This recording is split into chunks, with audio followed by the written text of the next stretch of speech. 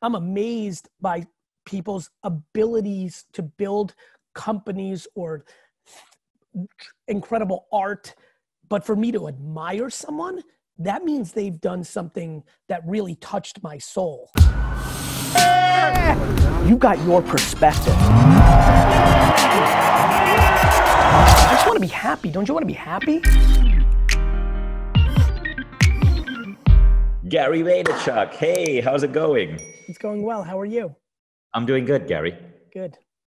So Gary, this is a podcast recording for the Mindvalley podcast. But one of the things that we do a little bit differently is that we have a live audience watching us. So we have about 170 people right now. It'll probably go up to about 300 people. And the audience, these are Mindvalley's biggest fans, have been helping me come up with questions for you. First, how are you going? How are you doing? I know the world is being so different lately. I lean into gratitude and perspective and accountability during these times. And that's it. That's all I can do. Well, one thing I got to say about you, Gary, is that I love the positivity that you bring on stage. So just a little backstory, but I remember about a year ago, we were speaking on stage together in Sharjah near Dubai, right?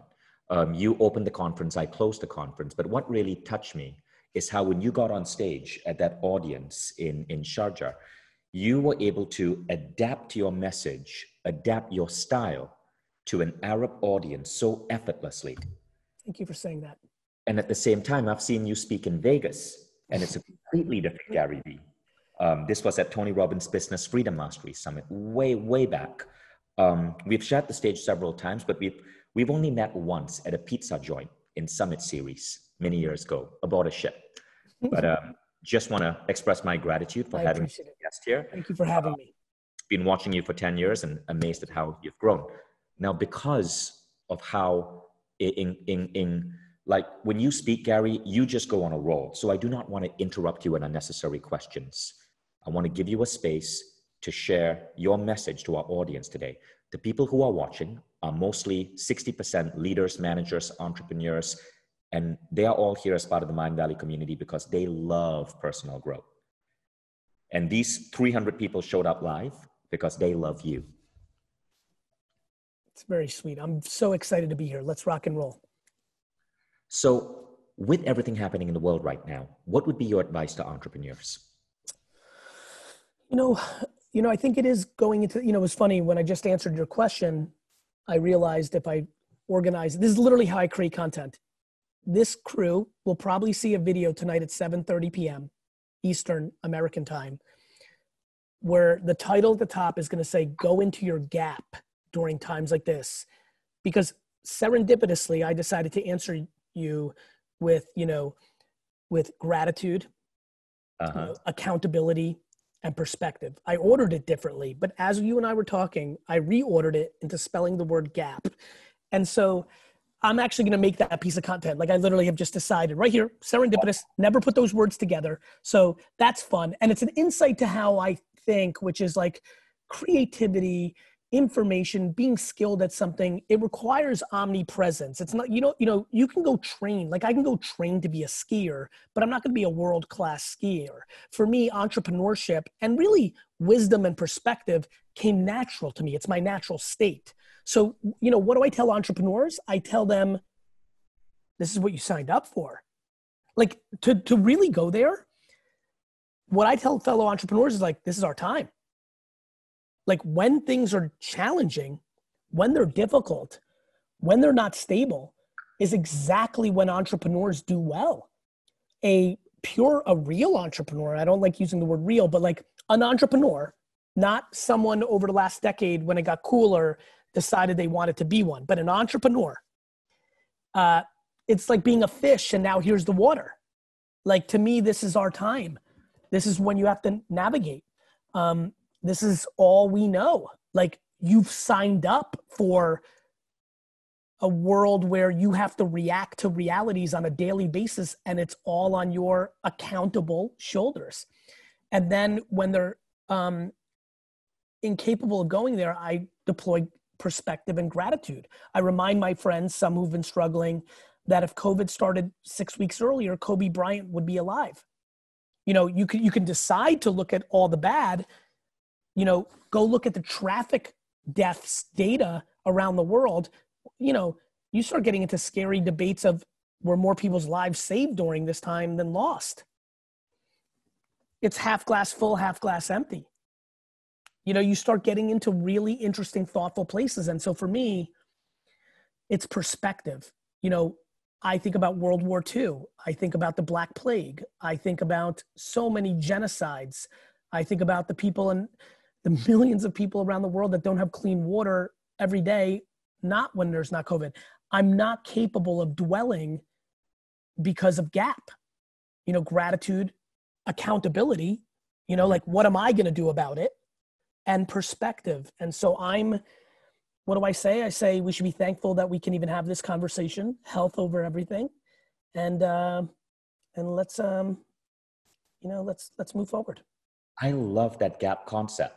So gratitude, we get gratitude. Tell us about accountability. Accountability is tricky because people confuse accountability with lack of compassion. And I don't see it that way. I view accountability as what can I control?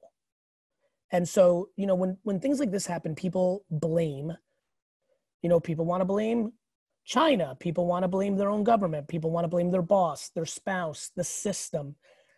And oftentimes there's validity in those things. The question becomes, what are you going to do about it? You can go political and talk about voting. You can talk about people that are in really suppressed places about leaving if they can. Some places you can't even leave, but leaving if you can. For me, it's accountability. What can I do? When a lot of in a very small, not as heady conversation, when my company is in trouble when COVID hits because clients are telling us they're not going to pay, they have to reduce scopes. First I stop paying myself. Then I stop wasting money on dumb stuff. So I look at all our expenses. Then unfortunately, the worst of the bunch, I have to let some people go so the whole company can pay its bills. Life.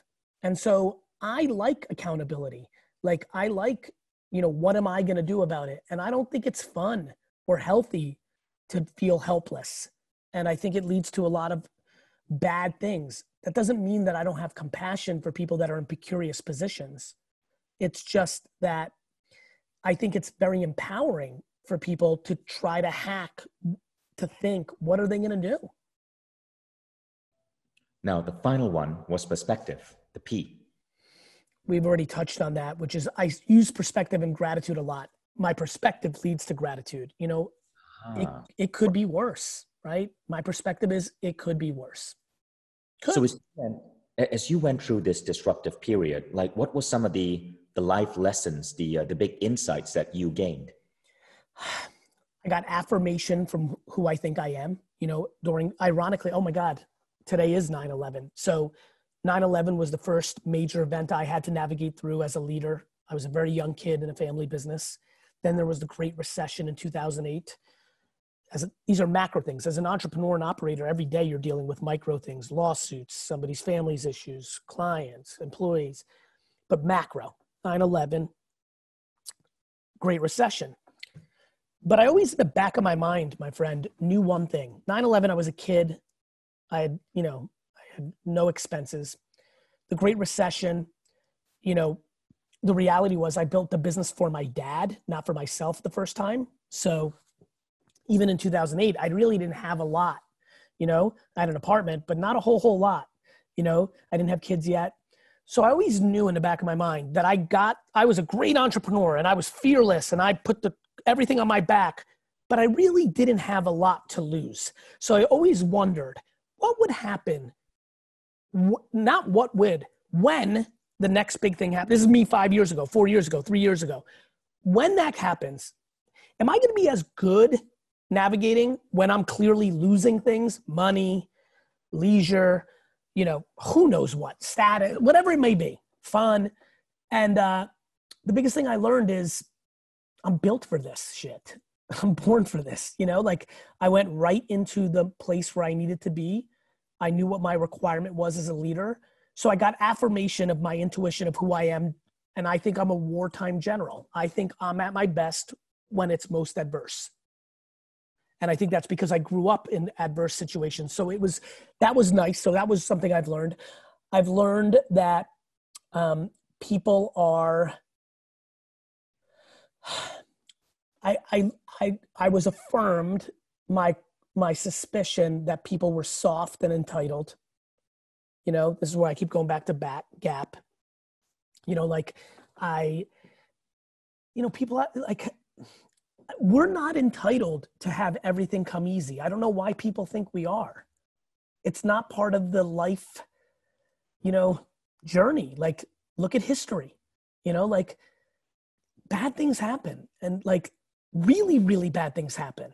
And I think people have become too materialistic and have gotten complicated in their need for acknowledgement from outside forces based on commercial successes or what car they drive, status.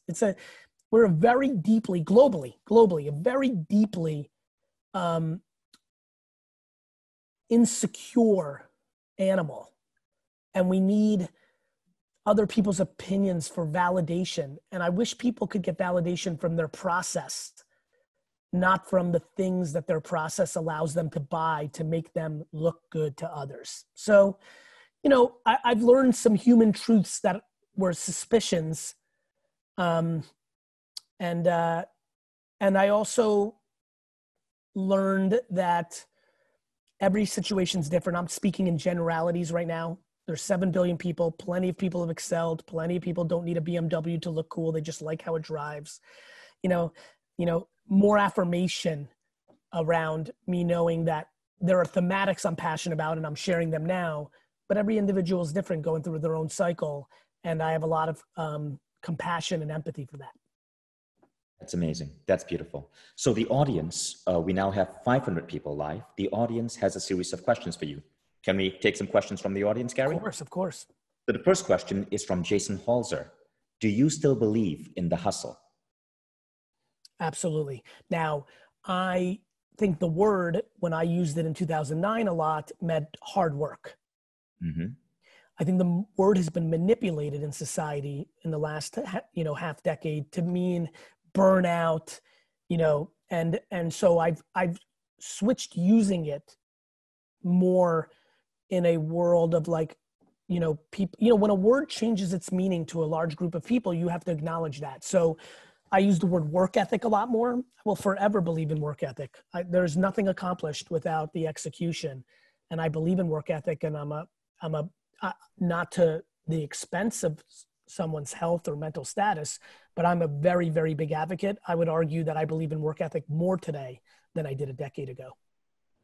So if you had to break it down, right? When you say work ethic, what does that look like for you? How you came up with that acronym GAP? What is work ethic for you? It's like we can all agree that there's a certain amount of liquid in this bucket, right? Uh-huh. To me, that's work ethic.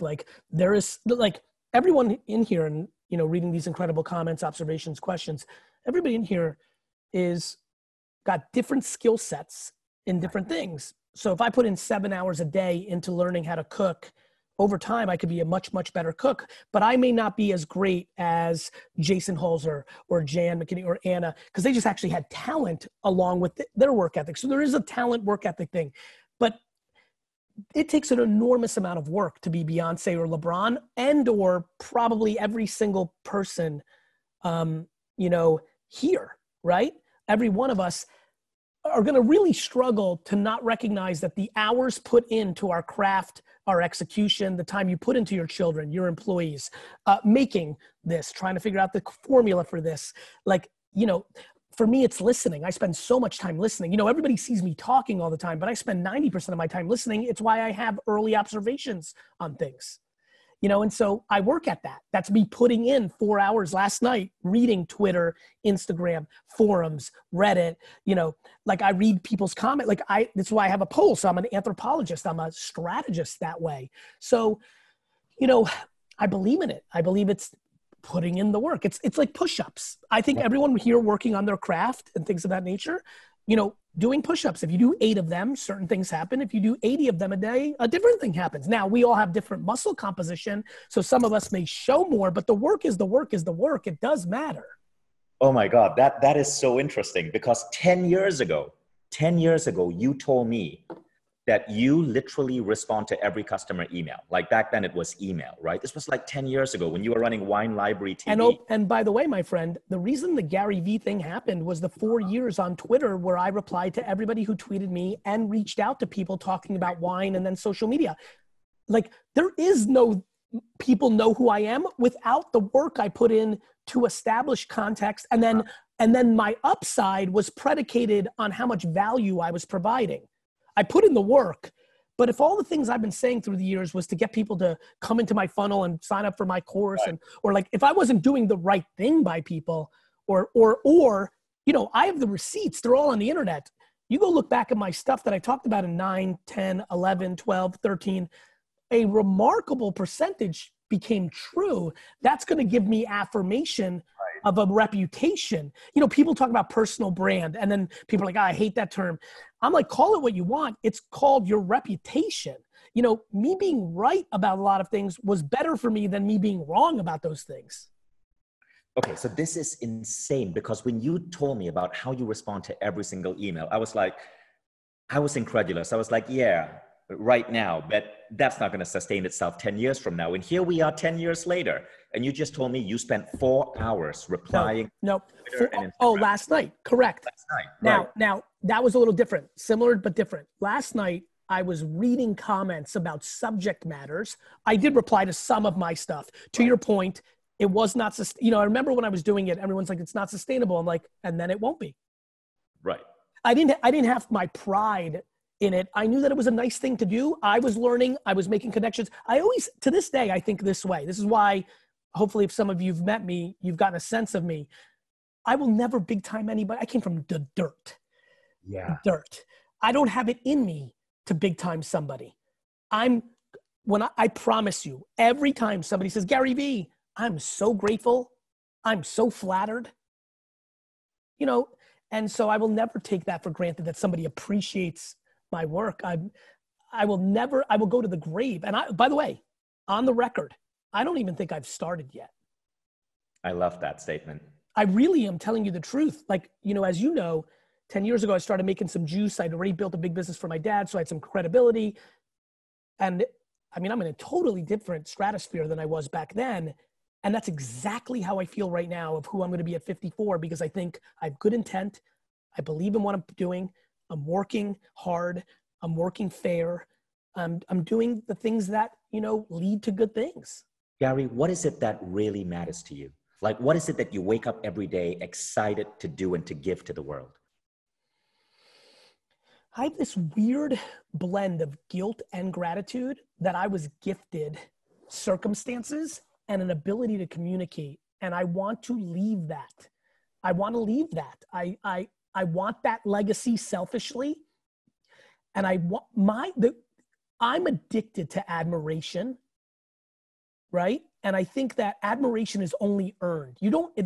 Admiration doesn't come that they're like, let me rephrase. My definition of admiration is you don't get admiration unless you really do something really meaningful, deep. Like I'm amazed by athletes. I'm amazed by certain people's general beauty. I'm amazed by people's abilities to build companies or incredible art. But for me to admire someone, that means they've done something that really touched my soul. Like they're incredibly just kind and generous and just their humanity is on a scale above the rest. And I'm very focused on trying to create that. Now, that comes at the contrast of being a businessman. That's not where the world is looking at businesses, but it is my truth. I love doing business and I love nice. I'm addicted to nice. So I want to leave a legacy where people feel compelled to come to my funeral one day or tell their daughter a story or whatever the social network of the day is or however we communicate. to say something nice. I want to do that. I want to live that life. That is super interesting to me. That's beautiful. Beautiful. I love that. And you definitely resonate kindness. I've noticed that about you a number of times. So here's a question from Adam. Please. Adam is asking, I've been following you for 2 years now. Wonderful to hear you, to see you here on Mind Valley. What advice do you have for people starting a new career midlife? Contextualize that you're early. I think a lot of people, when they think midlife, don't realize how early that is, and they feel this pressure that they need this to work. Once you take the pressure out that you might make this switch and it might not work, which you can then go back to the old thing or try a third thing, if you could eliminate that pressure, because it's about calibrating time. If you have a good relationship with time and realize how old is he? If you can just, was it Adam? I'm sorry, I didn't. Yeah. Adam, how old are you? Post it in the comments. I want to see it for context, and maybe it's not even for him. Maybe Adam, if it's not for you, if it's for your mom or dad or somebody else, put the number of that age. 41. Yeah. And Adam, is it for you? You can just say yes or what have you. To me,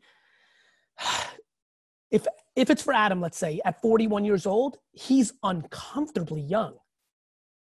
Like there's a really good chance on a conservative day, he's got 25 years of profession in front of him, which is more time than he's already put in since he was 18 to 22.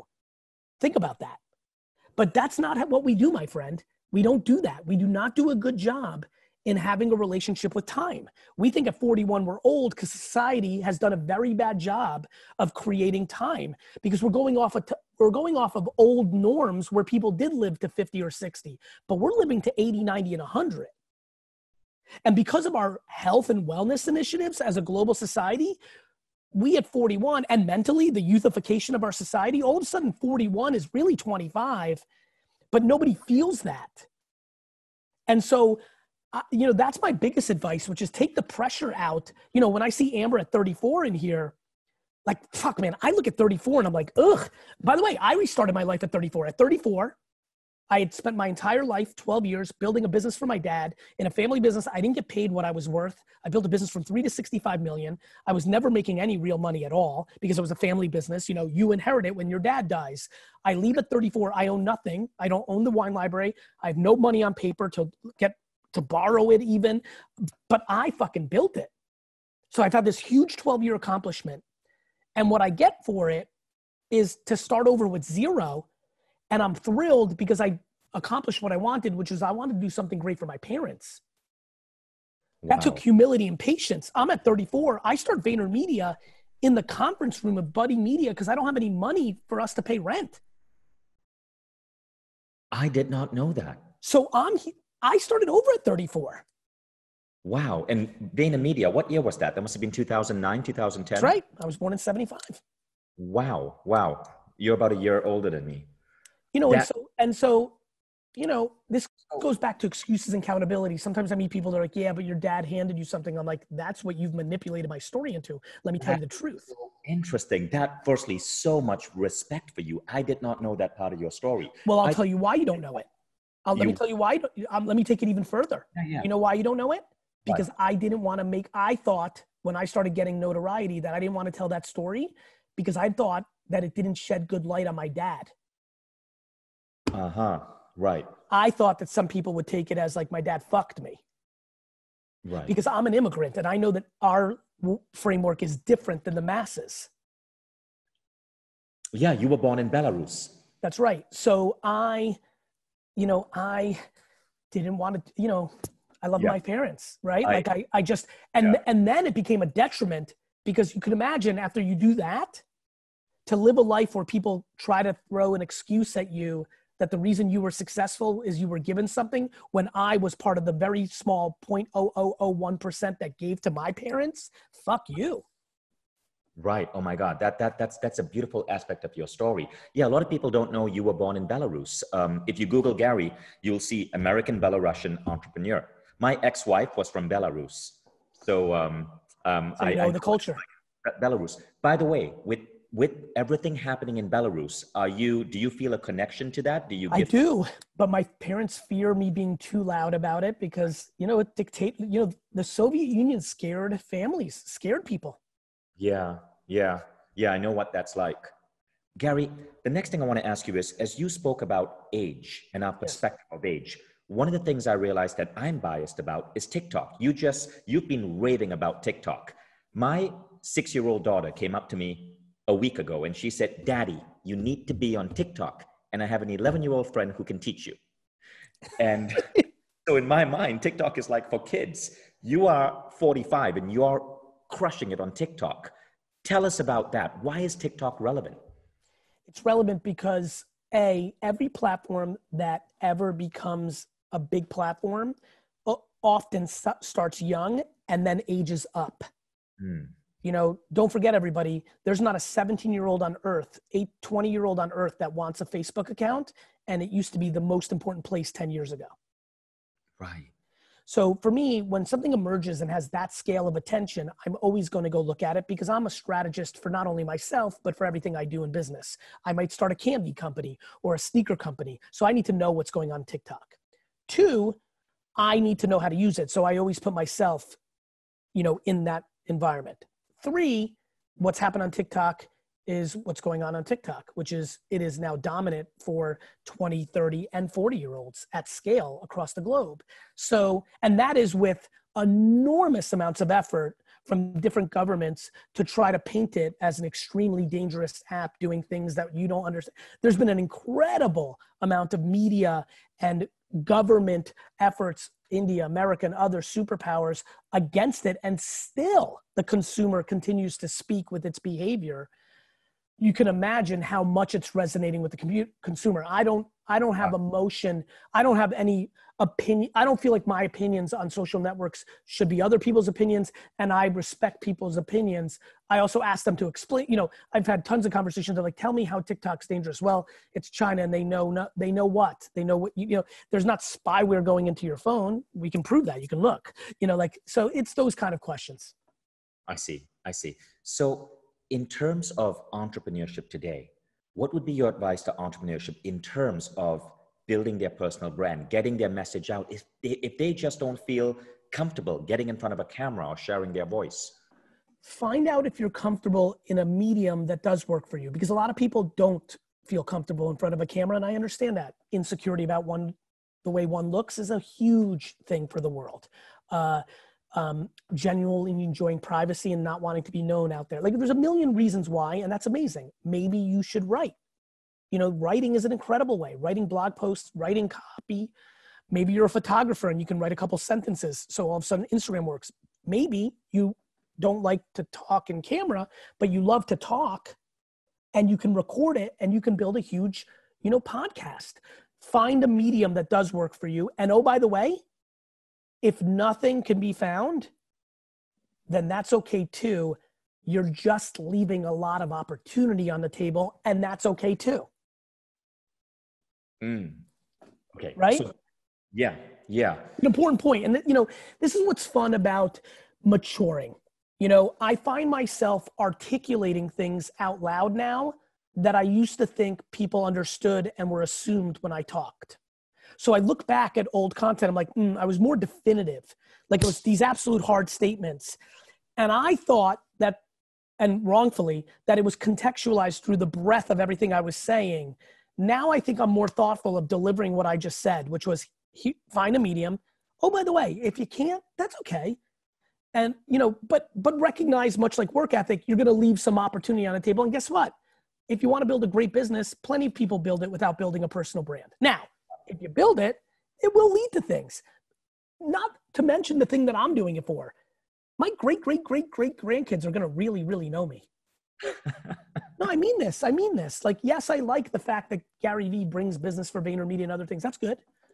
But that's tiny. What I really like is when I'm 87 and I give some advice to my granddaughter, she's going to be able to go back and look at something I said in 2015 that was consistent to something I'm telling her in 2064. And I think it's going to land better because she's not going to think old granddad is just trying to fucking tell her that. She's going to be like, fuck, this guy really believes that. I love that. But Gary, don't you think it's getting way too competitive with social media? You have people like Jay Shetty, like, of course, and they've nailed it. They've turned it into a science. Of course. That's good. It should be merit-based. But doesn't that set the bar so high for the rest of us? No, it just means that what you're going to get is what you're going to get. That would have happened if those people were alive or not. The world is abundant. Let there be no confusion. The world is abundant. Me and anybody else, we are not taking eyeballs away from you. There are plenty of eyeballs. That's just the truth. It's just true. It's just true. The question you just asked is the same question I was asked 2 years ago, 4 years ago, 6 years ago, 8 years ago. And there's many more people on now. And I'll be asked it again in 20 years. And it's still going to be the same answer. The world is abundant. You are going to get what you're going to get. Nobody's, I've met a lot of people that are like, oh, that influencer is taking my audience. I'm like, first of all, it's not your audience. The audience is the audience. Nobody owns anything. Number two, there are 7.7 billion people on earth. There's plenty of audience for you.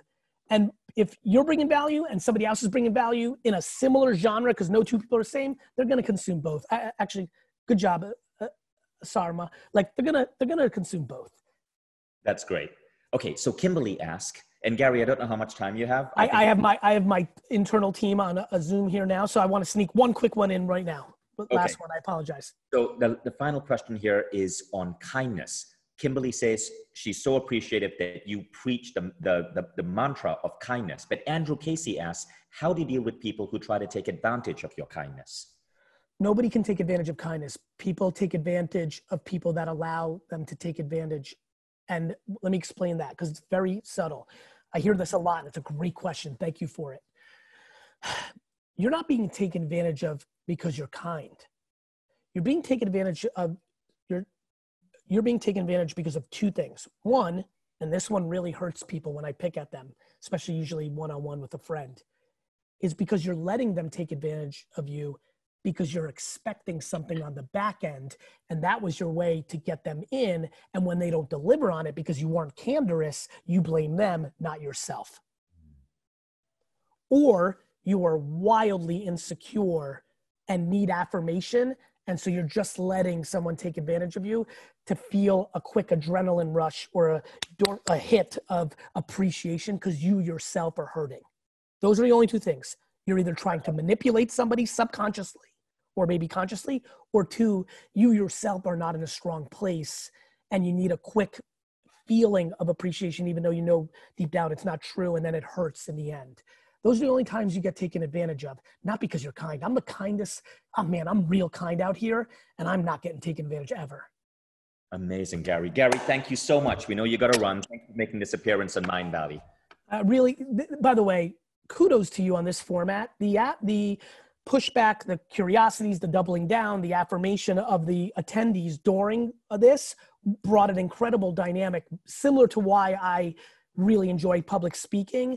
And I can't thank you enough for innovating. I think it's a great format, and kudos to you. And for all of you that were commenting here, real love. Please feel free to say hello any platform. I know you can find me. Bye, everyone. Thanks. Thank you, Gary. Hey, everybody on YouTube. First of all, thank you so much. So humbled for your time. I don't wear a watch, but time is the biggest asset. So thank you for watching that video. If you got some value out of that, there's plenty more where that came from.